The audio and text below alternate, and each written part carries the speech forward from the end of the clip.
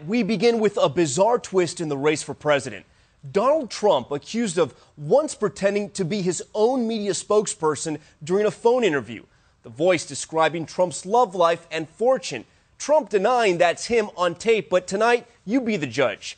At the same time, he is fiercely standing by his decision not to release his taxes until an audit is completed.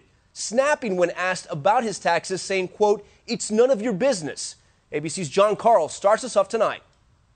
Today, a voice from the past is coming back to haunt Donald Trump, and it sounds a heck of a lot like his own voice. What's your name again? John Miller. It's a tape recording of a 1991 interview conducted by a People magazine reporter with somebody identifying himself as John Miller, supposedly a spokesman for Donald Trump. Somebody that knows, and I think somebody that he trusts and likes. But the reporter soon became suspicious John Miller was actually Trump himself, bragging about his own exploits with women. He's somebody that has a lot of options, and frankly, he gets called by everybody. He gets called by everybody in the book in terms of women. The supposed spokesman described how Trump was living with Marla Maples, but not ready to settle down. He didn't want to make a commitment. He really thought it was too soon. He's living with Marla, and he's got 3 other girlfriends. He even bragged that superstars like Madonna wanted to date Trump. Well, she called and wanted to go out with him, that I can tell you. The Washington Post reports Trump has previously acknowledged using a fake name.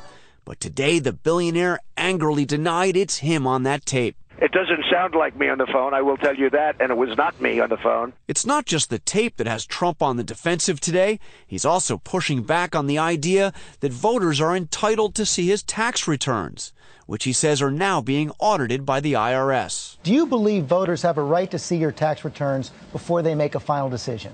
I don't think they do, but I do say this. I will really gladly give them. They're not going to learn anything, but it's under routine audit. But 4 years ago, Trump said then Republican nominee Mitt Romney should release his returns. Mitt has to get those tax returns out. One of the things Trump's returns will reveal, how much he pays in taxes. I fight very hard to pay as little tax as possible. What is your tax rate? It's none of your business. You'll see it when I release. And John Carl joins us now from Washington. John, there's some other news tonight on Trump's finances and the millions of dollars he's loaned his campaign. Trump today revealed that he has loaned $50 million to his campaign. Now, Tom, there's been speculation that he would later raise money to pay himself back.